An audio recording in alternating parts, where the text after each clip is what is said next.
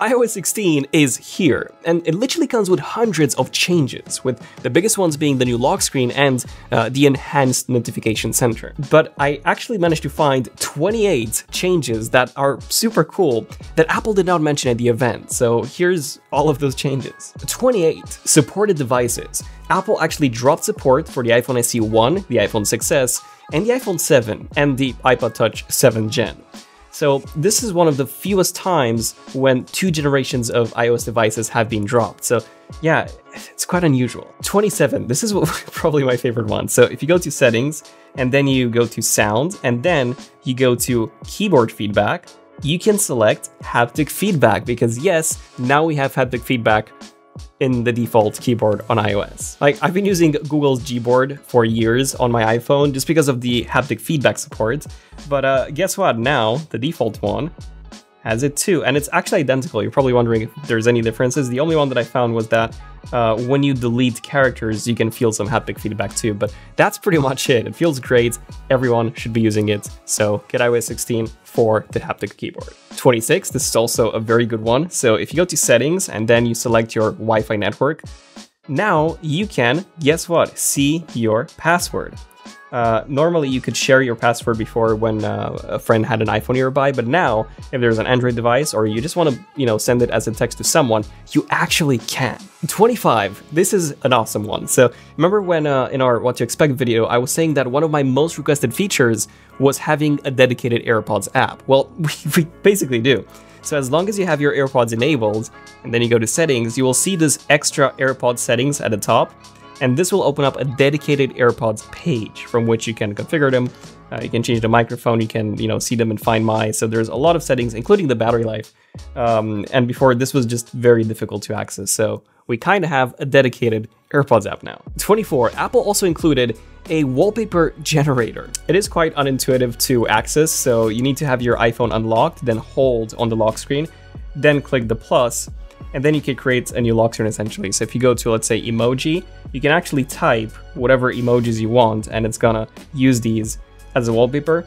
So I guess that's pretty cool. You have a couple of different options here. Or I can select the color one, and in this case, I actually get to pick between different gradients and I can change their color and the opacity to really make my own unique wallpaper, so it's pretty cool. 23, Face ID actually works in landscape now, so if I rotate my iPhone and then I'm trying to unlock it, as you can tell, it unlocked. I did have a couple of issues in the past where my iPhone was just resting on a table and I was trying to unlock it and it just didn't unlock because it wasn't really, facing me. Well, that's not an issue anymore. 22, we now have live captions, meaning that people with hearing disabilities can see in real-time subtitles to not just video and audio that is played back on the device, but also people in the room talking to you.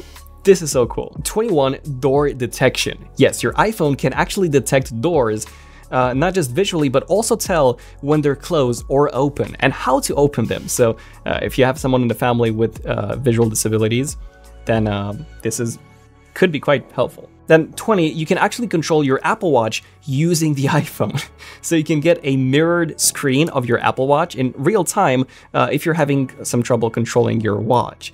And yes, you get full control from your iPhone. I am quite surprised that we can have a video feed transmitted in real time from your Apple Watch, but yeah, it works and it's pretty cool. And 19, the weather app also got some updates. If you take a look at it, it looks pretty much identical to iOS 15, but now you can actually tap on these individual cards to get more details. I can get more detail in terms of the overall temperature, the precipitation, and basically everything. I can tap on pretty much anything in the app to get more details.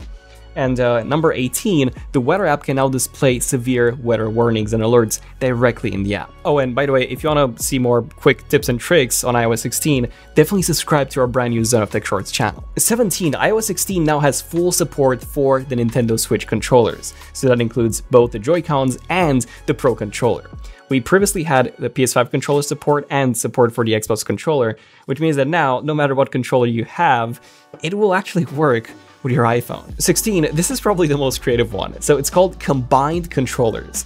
And essentially, if you have, let's say, a favorite game, but that game is actually single player only, and you want to play it with a friend of yours, you can actually pair 2 controllers to your iPhone, and then one person controls, let's say, the joysticks, and the other one controls the button. So you can play a single-player game using 2 controllers that actually act as one. Really cool stuff. Another super creative one is 15 personalized spatial audio. So essentially, you can now use your LiDAR camera on your iPhone to scan the shape of your ear, and then use that to get like a 3D view of your ear, which your AirPods would then use to optimize their audio performance. This is pretty insane. Then 14, there's a search button at the bottom of your iOS 16 home screen, which now replaces those dots. So if you want to get those dots back, you just have to swipe left or right, and you can tap on that to go into search. You can still drag down to activate search, but this is just a different way to access search. By the way, you can disable this from the settings if you wish. 13, this is probably the most unexpected one. You can actually create a custom email domain using iCloud. And I'm not talking about those, private, those hidden email addresses. I'm talking about an actual domain. So if you go to iCloud, you have the custom email domain option. So I can tap on that, and then I can literally buy a domain.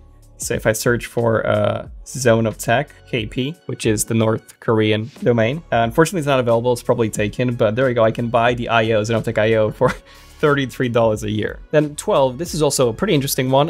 In the Books app, you now have multiple themes. So if you press on this button here, I can now select between 6 different themes. And the thing is, I can actually customize these. So if I go into options, I can change the font, I can change the background and that sort of stuff. And then I can have whatever 6 combinations that I want. But number 11, unfortunately, they got rid of that really cool page flipping animation that I used to have up until iOS 15. So this is the one that I used to have, and it's really one of the only remaining skeuomorphism animations in iOS. And this is the new one. I think it's definitely more modern, but I mean, going from this to just this, I think it's a major downgrade. Number 10, you can now create reminder templates. Long story short, you can basically have a couple of shopping lists and then save all of those as a reminder template. And then you can basically switch between these different templates and restore them, erase them, that sort of stuff. So pretty cool, especially when you plan on reusing reminder lists. Number 9, we now have automatic smart folders in the Notes app. So if I press on this button here, I can basically create a smart folder which is going to automatically add all the notes that follow these filters into the folder. So I don't know, I can have specific tags, specific dates, even specific words and mentions and attachments. So this is super useful, especially for people who do use notes on a consistent basis. 8, you can now convert currency using the camera. So just like you can automatically translate using the camera, anything that you see on street signs or any text, you can do the same with currency. Number 7, we have a pretty big update to 2-factor authentications. So in iOS 15, Apple added the option to use iCloud Keychain for 2-factor codes. Well, now you can actually use third-party apps in iCloud Keychain. So there you go. I have Google Authenticator installed, so I can just pick that. And iCloud Keychain is gonna use all the codes from Google Authenticator. Number 6, you can now undo and redo your photo edits. So if you don't like how an edit came out, even after a while, you can actually go into edit and press redo and undo. Sadly, it doesn't work at the moment because it's glitched, but I can revert to the original photo. We also get a pretty big update to how portrait mode photos work. So now you can actually edit the focus afterwards. And I'm not talking about a blur, you can obviously adjust that, but you can also change the subject. So I can tap on the plant to focus on the plant, or I can tap on the book to focus on that. Cinematic video has been updated, so it's much more accurate in terms of the cuts.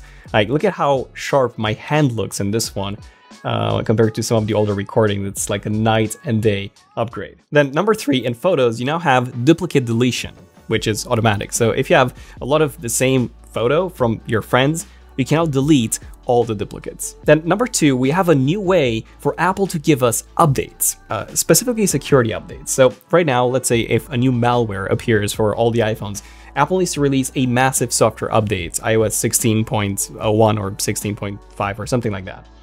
Well, now with rapid response, they can just push a security update that only affects that malware. So it fixes the vulnerability to well, stop the malware from spreading. And number 1, we have easy Siri shortcuts. So what this means is that if you just bought yourself a new robot vacuum, for example, which integrates with Siri shortcuts, normally you would have to add that shortcut to the shortcut app? Well, now it all works automatically. So you can just tell Siri to activate your robot vacuum and it would automatically start without any configuration needed. But yeah, these were all the changes that I thought were quite interesting that Apple did not mention at all at the event.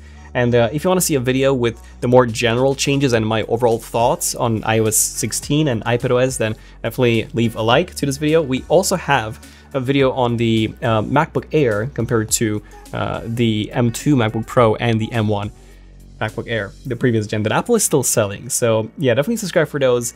I'm Daniel, this is Means Enough Tech, and I'll see you guys in the next one. Enough Tech, signing out. Cheers.